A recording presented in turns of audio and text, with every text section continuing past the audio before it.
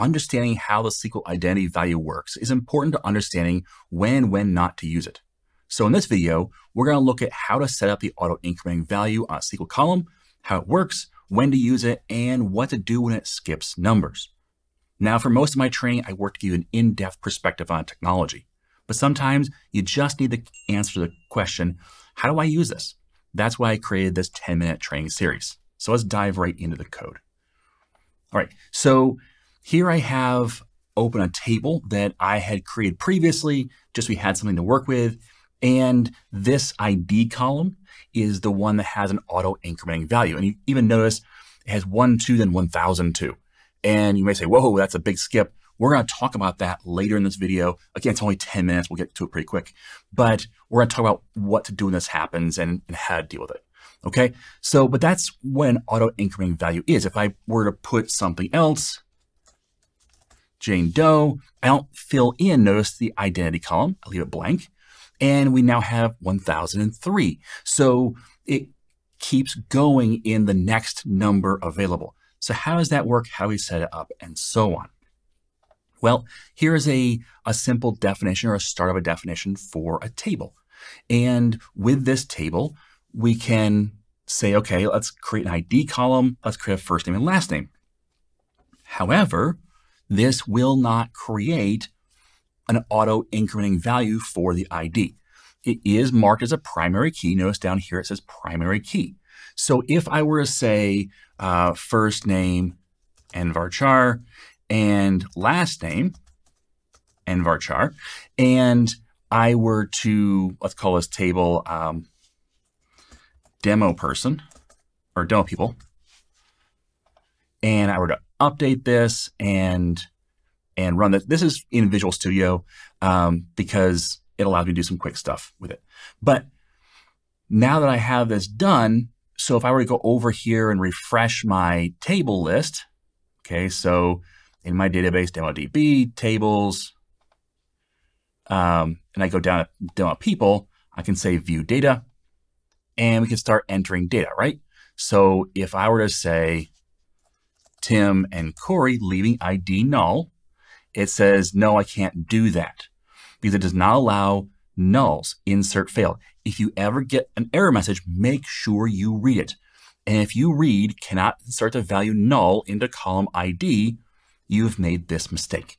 Okay, so what is the mistake? Well, the mistake is that we never marked this as an identity column. It's a primary key that's different, but it's not an identity column. So what's the difference? Well, a primary key, what this does is, and by the way, I have a full course on this, an Accelerate course that's designed to get you up to speed in SQL in a weekend. That would be the next logical step if you want to keep going. But a primary key, what it does is it says, hey, this is the unique value that we're going to order all the records by. Okay, so when SQL stores your data, it stores it on disk. And what it does is it stores it in order based upon the primary key. So when a new record comes in, it figures out where to put it in order on disk. Well, we haven't given it a value. There's no value here, and so therefore it says, hey, I can't store a null value. That wouldn't be in order. So what do? We have to mark this as identity. What this does, this one keyword here when you create the table, the other way of doing this is if you were to take this off, select the column, and then go to your properties, you can say identity specification and change the is identity to true, and that will also mark it as identity. This in SSMS, if you're modifying it, this is what you'll see is the is identity under the identity specification. So what this does is it sets an auto-incrementing value on our ID column, meaning we don't have to change anything in order to get a new value to go in. It does it for us. And it's auto-incrementing, means it gives a new value every time. Now the identity seed is 1, this is defaults. The identity seed is 1, which means it's going to start at the number 1. And the increment is 1, meaning it's going to count up by 1. So 1, 2, 3, 4. You get the picture. Now, why is that valuable? Well, because these records are stored on disk in order, When you insert a new record, it goes to the end all the time. If you were to store it by something else, let's say a GUID, well, a GUID has to fit in the list in order, meaning it has to be put in the middle somewhere. That's a little bit less efficient than this auto-incrementing ID. It also, by having a number, when we say, hey, I want record 1002, that's pretty easy to remember. It's pretty easy to read, and so on. If we have a GUID, well, that's what, 16 characters of letters and numbers. That's a little bit more complex to remember. So it allows for more easy human interaction as well. So there's a number of reasons why you might choose. I'm not saying you always choose. There's a lot of benefits to GUIDs as well, but this is one of the reasons why you might choose an auto-incrementing value for your ID. Now, in this table, I have that auto-incrementing ID on. It's turned on, it auto-increments by 1.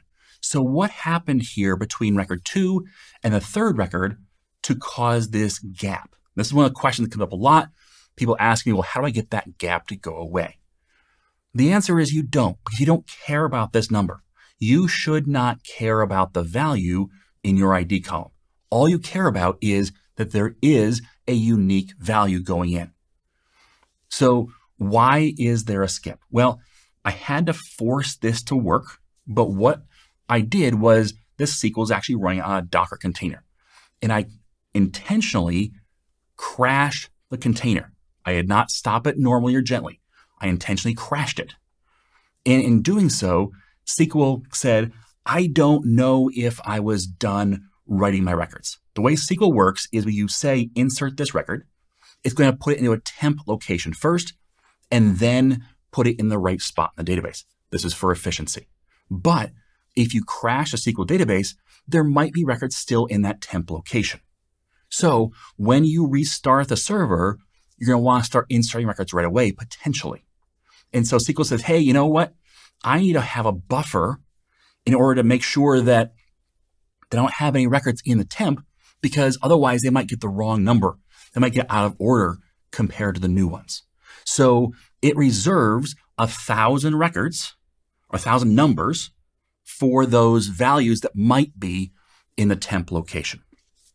That way you can insert them later. You'll see 3, 4, 5, 6, 7 show up if there were any in the buffer. There wasn't, but in case there was, okay? So this is a safety feature of SQL, and it's not something you want to turn off or have go away.